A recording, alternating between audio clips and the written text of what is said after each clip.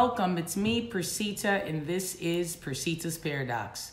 So here we are, Thursday. Our thought for the day, or thought for Thursday question is, how do you handle fear? How do you handle fear? Let's go deeper. What do you fear? Cannot wait to hear what you have to say. Thank you so much for all the great feedback on our last question, red flags and deal breakers. You were amazing. Can't wait to see you on Tuesday. Remember to go back, check all the other videos to try to catch up if you have not. Binge on me over the weekend. Like, share, comment, subscribe, hit the notification button.